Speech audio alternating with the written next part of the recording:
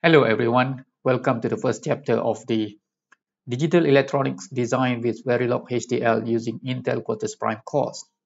In this chapter, you will be introduced to the Verilog HDL and the Quartus Prime software.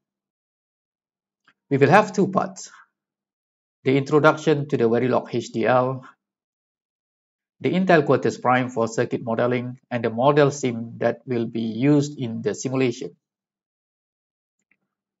What is Verilog? Verilog is a hardware description language, or HDL, that is used to model the digital circuit or system. How Verilog is useful? Well, Verilog creates a level of abstraction that helps hide away the details of its implementation and technology. This means that the code can be implemented on any technology in digital design, such as in full custom or semi-custom design or an FPGA. It relies on the design software to synthesize the described circuit into a specific target technology. This is a general structure of a Verilog program, where the described circuit is called a module. It consists of two main parts. The first part is the declarative part, and the second part is the module description part. The first line of the program is the module name, where it is defined by the programmers. In the bracket is the list of ports. The port is used to communicate with other modules. This is how the port looks like. These are the input ports, and this is an output port. This is how the output port of Module 1 is connected to one of the inputs of Module 2.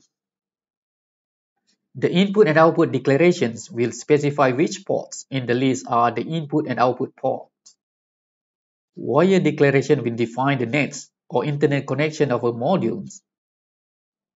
The rect declaration specifies the variables that are used for behavioral descriptions in the always block. Here is the always block. We will see what is the always block in the module description shortly.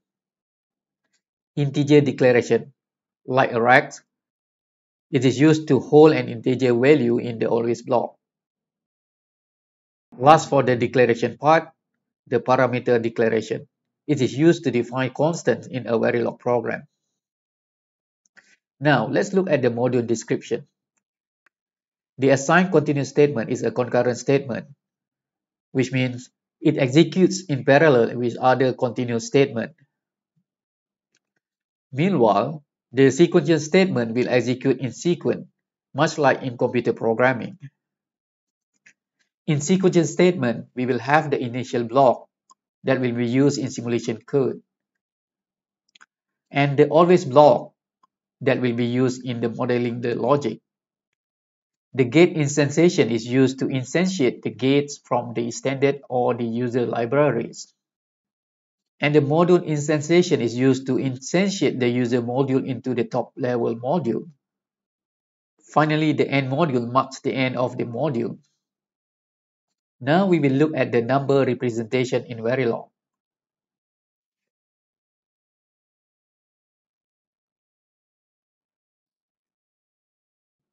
In Verilog, there will be four types of logic values. The first one is logic 0, representing logic low or ground. Logic 1 represents logic high. Then we have Z, representing float or unconnected. Lastly, we have ACK, representing undefined. Next is the Verilog operators. Verilog uses the operators to do bitwise operation or to perform logical, arithmetic, testing, shift, or many more operations. Here in this table are some of the most commonly used Verilog operators. Now we will look at Verilog modeling styles.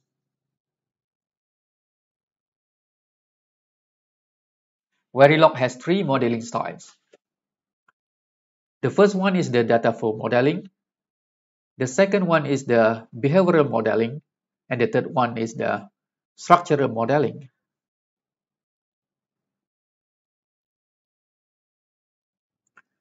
Let's look at what is data flow modeling. In data flow modeling, the output signals are specified based on the Boolean equation. In the Verilog code, we will use the assign keyword or the continuous assignment statement to model the logic based on the Boolean equation. In this example, the output f is equal to a and b or c. If we have a Boolean equation, f equal to not as a or as and b, now let's see how we can code this in Verilog using data flow modeling. And this code will be synthesized into this circuit exactly based on the Boolean equation. In behavioral modeling, the code is used to describe or model the digital circuit based on the behavior of a design module in an algorithmic form. It uses the computer programming alike statements, for example, the if-else statement. The same circuit in the previous example using data flow modeling can be modeled using the behavioral modeling like this, where f is declared as right as it is now a variable in the always block. The module is described based on its behavior, where if s equal to 1, the output f is equal to b. Otherwise, if f equal to 0, the output f is equal to a. And this will create the same circuit as in the previous example. For the structural modeling, we will model the circuit based on its structure, where we will instantiate the gate and describe its connections. Also, we can instantiate other modules and describe the connection to create a new module. In this example, we can describe the circuit like this, where we need to describe the internal wires. This AND gate can be described like this, where the AND keyword is used to instantiate the AND gate from the library and the connection are described in the bracket. The output of the gate must be listed first, followed by the input, where we have A and not S as the inputs. Same as the second AND gate, we have J as an output, B and S are the inputs, and also the OR gate. As for the module instantiation, we can use the design of a full adder using two half adder modules. This is the circuit for a half adder. We can view this as a module like this, and we can use this half adder module to create a full adder module like this.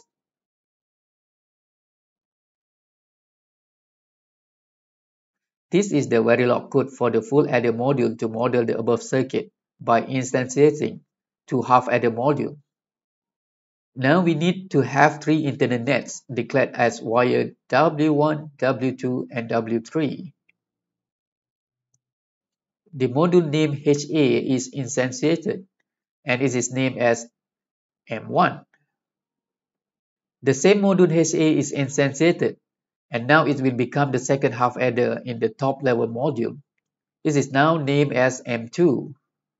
The last one is an OR gate, so we can use the continuous assignment statement to model the gate. Now let's observe the connection between the instantiation module and the top level module.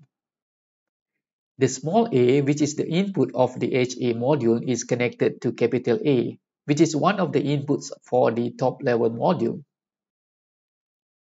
This style of connection is called the name port connection syntax. Now small b is connected to capital B, S is connected to net W1, and C is connected to net W3. Same as module M2 where A is connected to CI, B is connected to net W1, small s is connected to output capital S, one of the outputs of the top level module, and C is connected to W2. We can have another style of port connection syntax, which we call the positional port connection syntax. In this style of syntax, the port list of the instantiated module is arranged based on the position of the port in the submodule. In this case, capital A, which is the port of the top module, is now connected to the small a, which is the port of the submodule. Capital B is connected to small b. W1 is connected to S, and W3 is connected to C. Now we will look at the tools that we need to use in order to learn this course. We will use the design software, which is the Intel Quartus Prime Lite Edition, which is free for education use. The Quartus Prime is used to model the digital circuit using Verilog. We also need the Altera model sim that will be used for verification of the design. To download the software, please scan this QR code. Or go to this link. We will learn how to use this software in the subsequent chapter. The installation instruction can be found here.